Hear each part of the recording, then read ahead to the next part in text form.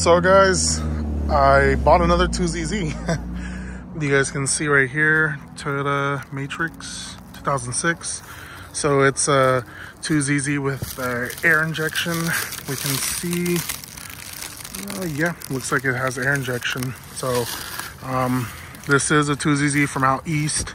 So it does look kind of crusty. You can kind of see right here in the front. Very, very crusty.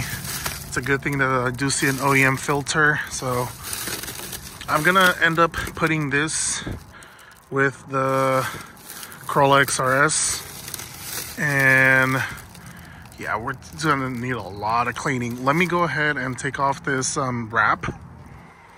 Actually, you know what? I'm gonna take this to the backyard because it's out here in the front of my house. So I'm gonna go take it to the backyard, but I gotta take it off the pallet. Kind of done with they gave me a whole pallet. Now I gotta get rid of it. So I just started taking the bolts out of the valve cover, and this is my first time taking it off. I haven't seen this. I haven't touched anything or like moved around anything. This is my first time seeing it on camera.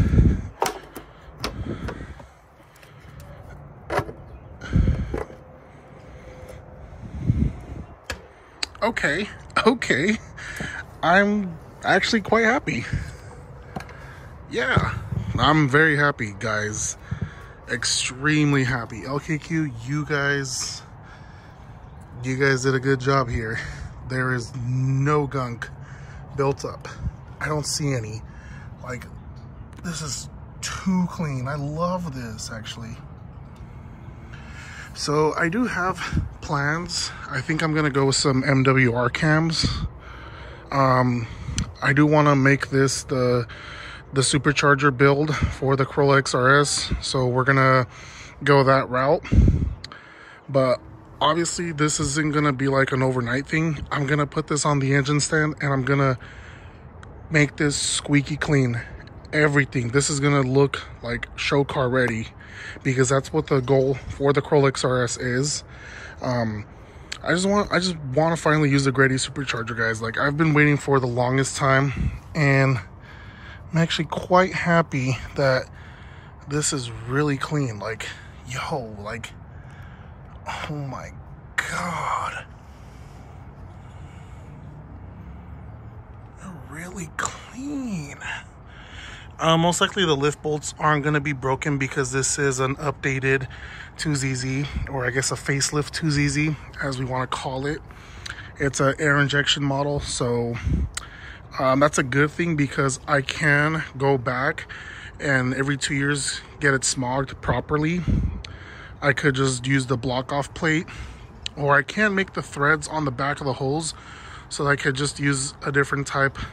Actually, no, scratch that. I could probably just end up using the block off plates for the PPE header.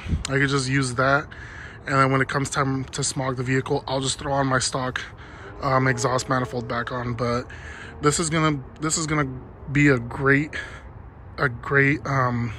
power plant, or a great starting point, I should say. Like yo, this guy took care of his 2ZZ. Look at this. This thing is minty. I'm gonna need to take care of this one. This only has, I believe, 120,000 miles. So we're not gonna go ahead and reuse that gasket. Actually, I should probably just put it back on. That way there's no moisture going in. So I'm gonna go ahead and put the gasket back on.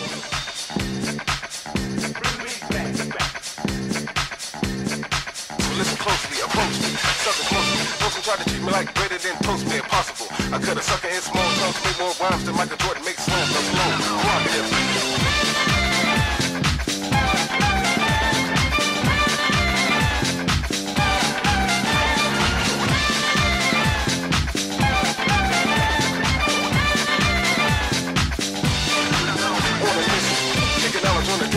Mix the lyrics like the bass with the treble. Take a deep breath, getting funky as my lungs release a solid rhyme. Slack. Never stop, so I continue on. With the first word is white, word is born. I made your imperfection out of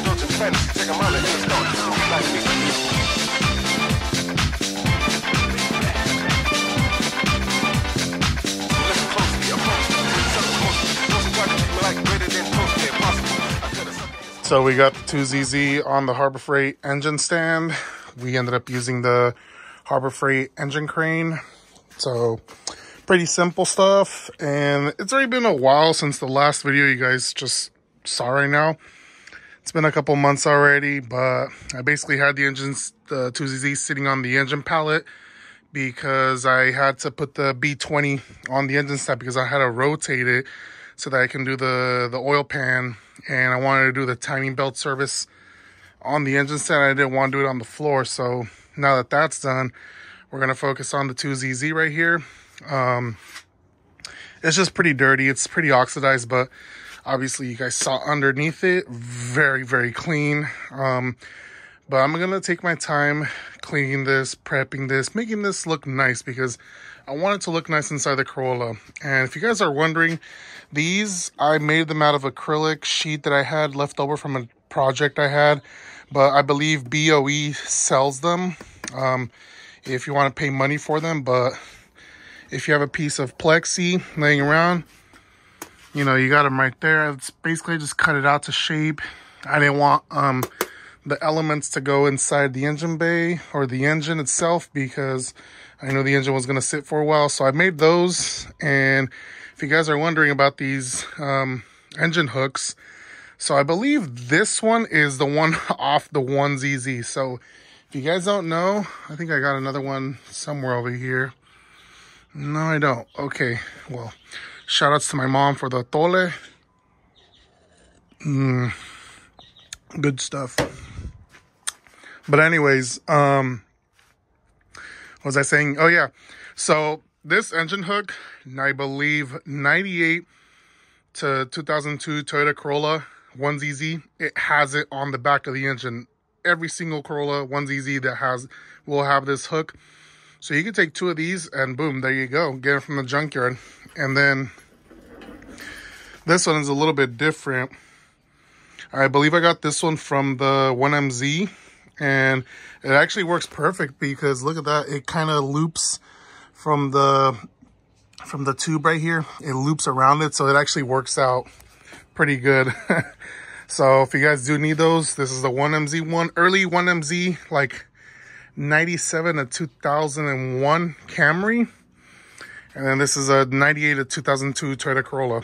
So other than that, oh, if you guys are interested, the bolts, the hardware, I got that from Home Depot. The thing is, you don't want to get it exactly the size of the hole because I don't think the engine stand is compatible with this engine specifically with the holes that are already pre-opened. So I got some bolts a little bit smaller than the hole itself so that they could fit in. And I've had no issues with these bolts before. I've had engines sitting on the engine stand for a lot longer and they didn't collapse. Knock on wood.